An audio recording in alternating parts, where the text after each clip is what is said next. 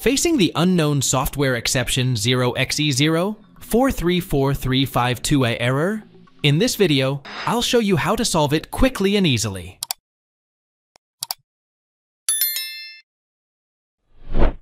By pressing the Windows key and the R key, you can open the Run window. Now there you'll need to type mesconfig. Click on the General tab and then uncheck the box beside the Load Startup Items. Make sure the Load System Services is checked. Click on the Services tab, then check the Hide All Microsoft Services, and then click on the Disable All. Now, click on Apply and OK. Reboot your computer, it will be booted in clean mode. Check if the error is still happening or not. If the error is still there, then go for the next fix.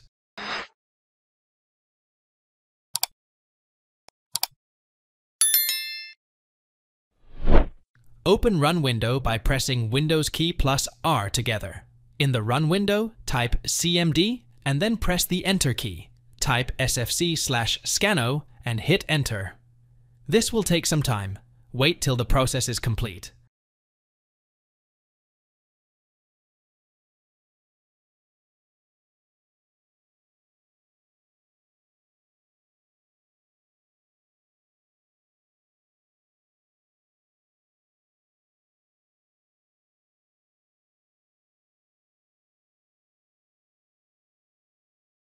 Type SFC/Scano/offbootdir $CDodge/offwindir $CJ Windows and hit Enter. Wait till the process is completed. Type CHKDSK per F/R and hit Enter. Press Y and hit Enter. The disk checkup will be done at the time of the next reboot of your computer.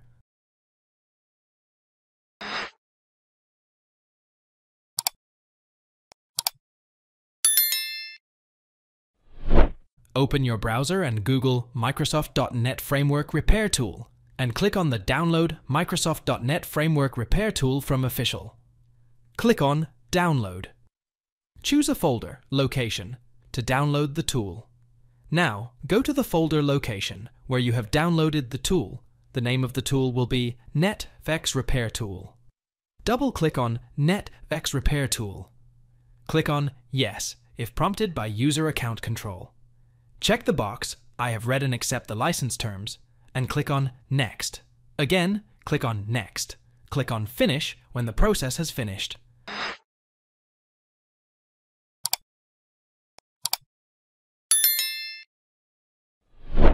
Press Windows key plus R and type appwiz.cpl. Then, click on OK. Look for the .NET Framework in the list of the programs. Double-click on it, click on Uninstall. Wait till the uninstallation process is complete. Reboot your computer, press Windows key plus R, and type C Windows-SAU, hit Enter. This will open the Windows folder in C drive. Look for the folder Assembly and right-click on it.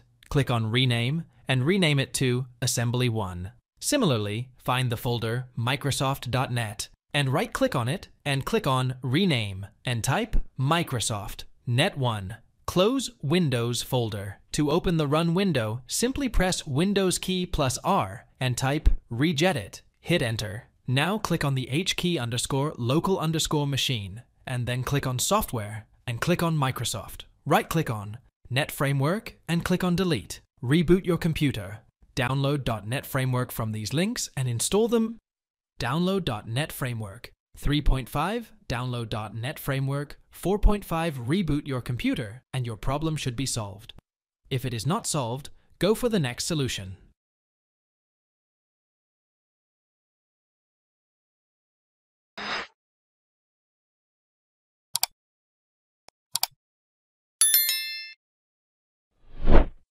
After opening the Run window by pressing the Windows key and then R key, type sysdm.cpl and hit the Enter key. Click on the System Protection tab and then click on System Restore. After that, simply click on Choose a different restore point. Click on Next. Click on the system restore point you want. Now click on the Next. Click on Finish to finish the process. This will restart your system to the system restore point you selected. Your problem should be solved. Thanks for watching. If it helps, make sure to hit like and subscribe.